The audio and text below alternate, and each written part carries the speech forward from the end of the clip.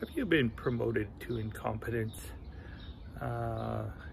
Generally, we take good people, they excel at their jobs, and we promote them. Sometimes the work's not always the same. So the danger is that eventually you'll be promoted to so high up that you will eventually become incompetent.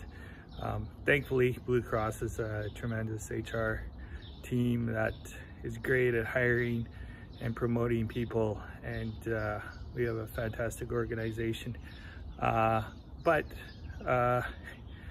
perhaps I was promoted to incompetence once, and there's a few things that you could do.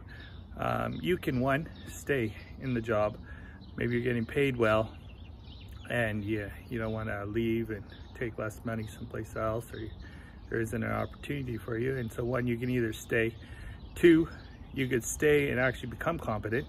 So you can invest the time and training into and what you need to do to become competent.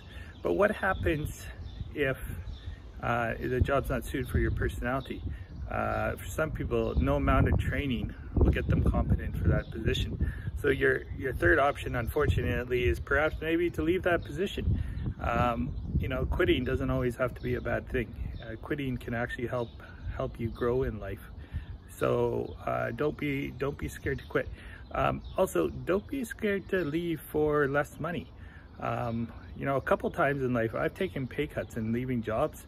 They are the best decisions that I made. There's more to life than money. You're already showing that you won't do just anything for money. You're not part of the oldest profession known to man. You know what I'm talking about. So you don't do that. Well, maybe you do on the weekends. I don't know what you do in your life, but you've shown that you won't do just anything for money. So you know what? It's okay to take a pay cut. It's okay to move jobs.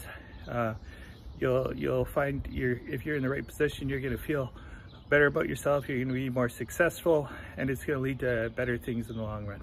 All right. Hope you're having a good day.